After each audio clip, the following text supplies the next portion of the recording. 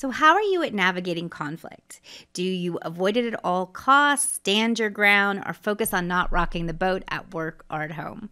Do you want to learn how to cool conflict when you find yourself in the heat of it? Well, today I'm going to share with you 3 simple ways to navigate conflict. Not only do all 3 of these things cool conflict, they also increase emotional intelligence, empathy, and psychological safety.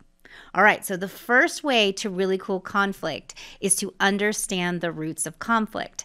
When we understand why we experience conflict, it can actually help us deal with conflict more gracefully.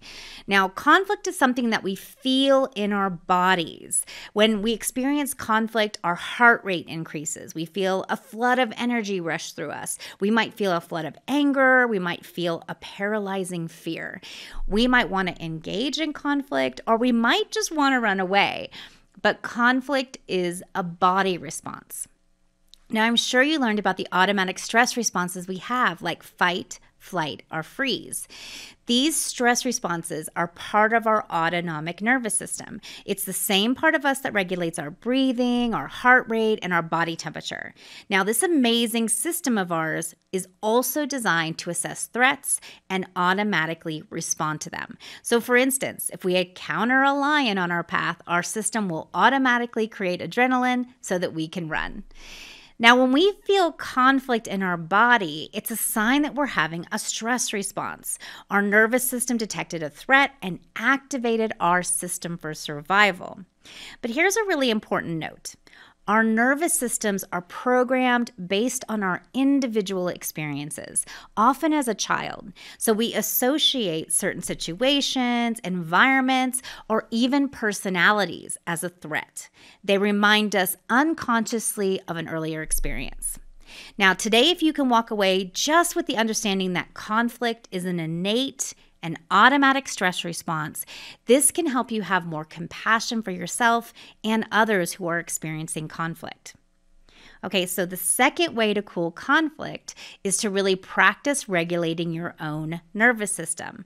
Now, when we experience conflict, our nervous system gets deregulated or activated. And in those moments, we want to bring ourselves back to regulation, back to calm, and in a place to navigate the conflict effectively. Now, even if you're not directly involved in the conflict, regulating your nervous system helps to regulate other people's nervous system in the environment. So the best way to regulate your nervous system when you're feeling activated is to practice what I call a mind-body pause. Now, one way to do this is to take a pause and focus on your breathing, right? You're going to focus on the feeling of the sensations of your breath. So you'll notice your chest expand, your breath moving through your nose and your chest, the sensation of air as it enters or the sensation of air as it leaves your body. So another example is excusing yourself to go to the bathroom and run your hands under cold water, right? Notice the sensations of the water running over your hands. How does it feel on your skin? Notice the temperature of the water or the temperature of your hands. Now, the key to both of these examples is the pause and the turning of attention to your body and the sensations you feel in your body. This is a very simple technique, but it will shift your nervous system and the response that you had to conflict.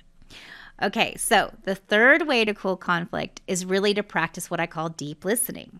So now we know that conflict is a nervous system response, and we know that when we regulate our nervous system, we can be more calm and we can help other people be more calm. But how do we resolve the conflict? Well, the key is to practice deep listening.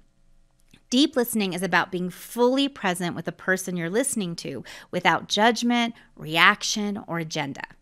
Now, it is impossible to practice deep listening when our nervous system is activated. So regulating our nervous system has to come first. But once our nervous system is regulated, we're in a place to truly hear others or even to be truly heard ourselves. Now, conflict arises because something that matters to us is threatened. So listening to what matters to others and what they are feeling makes a big difference in resolving conflict. We can validate their feelings even if we disagree with them. Now, deep listening also applies to ourselves as well.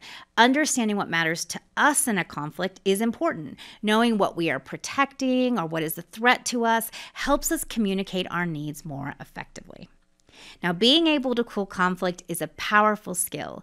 These 3 practices will help you get started.